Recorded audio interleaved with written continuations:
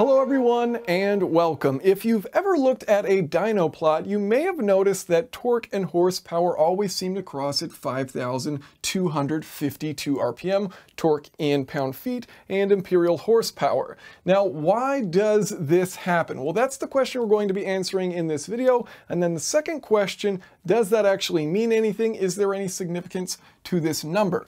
So we're going to be answering the question using three fundamental basic truth equations. So the first equation, power is equal to force times velocity. Our second equation, torque is equal to force times radius. So if you think about a wheel, you have a force acting on that wheel about a certain radius. The torque at that center is going to be equal to force times radius. Now we can of course rearrange this equation and say that the force divide over radius is equal to our torque divided by radius. Great, we've got one equation out of the way. Next, we move on to our third and final equation. Velocity is equal to distance over time. So if you think about a wheel traveling along the ground, that wheel is moving at a specific distance per unit of time. So distance divided by time. And we can also, state this as the wheel's circumference. So that's the total distance it will move per revolution. So circumference multiplied by the revolutions per minute, RPM, for instance. So the total distance that this will travel per unit of time is equal to the distance of one revolution, which is the circumference of this wheel multiplied by the speed at which it's rotating, revolutions per minute. Okay, great. So we can now state this as circumference. The circumference is equal to pi times the diameter, or 2 times the radius times the diameter. So we have 2 pi times radius, that's our circumference, multiplied by RPM. This is equal to velocity. This is force. Force is equal to torque divided by radius. And we know that power is equal to force times velocity. So now we can substitute in each of these equations. So we can say that power equals force, torque divided by radius, times velocity, distance divided by time, or 2 pi r times RPM. 2 pi r times RPM. Cool. Well, now you can see that you have radius on the bottom as a fraction divided by radius, and you're also multiplying by radius. So we can scratch those out and say that power is equal to torque times 2 pi times RPM. Great. Now, a Scottish engineer by the name of James Watt did a little experiment. He wanted to know how much work a horse could do in a certain amount of time, how much power a horse made. So he came up with some equivalent units.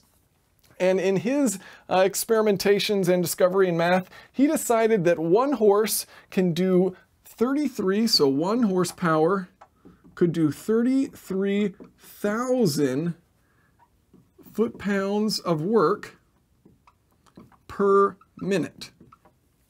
Okay, now what's interesting about this is this is in units of foot-pounds per minute. This is in units of pound-feet per minute. So we can divide the two, and that will give us units of horsepower. So horsepower is equal to torque times 2 pi times RPM divided by 33,000. Okay. So if we take 2 pi over 33,000, we can simplify that fraction to 1 over 5252. So horsepower now equals torque times RPM divided by 5,252. So now you can see where this number comes from. If you put in an RPM of 5,252, you get 5,252 over 5,252. Those cancel out. Horsepower equals torque. So they are equal to each other at 5,252 RPM. Now, does this mean anything? The second part of this video. No, it means absolutely nothing. It's completely pointless. There's nothing exciting about it.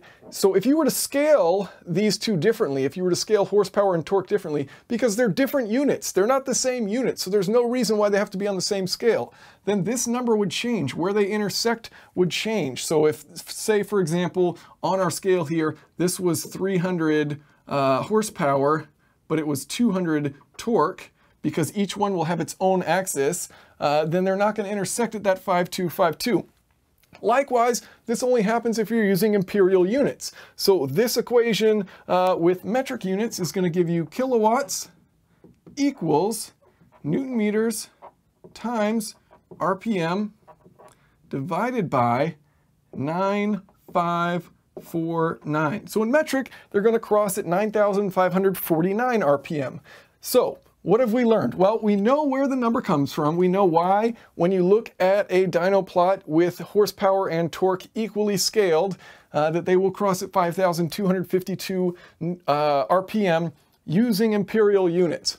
So it's meaningless, but this is where it comes from. And if you've ever been curious why, that is the answer. So hopefully you've enjoyed watching. If you guys have any questions or comments, feel free to leave them below. Thanks for watching.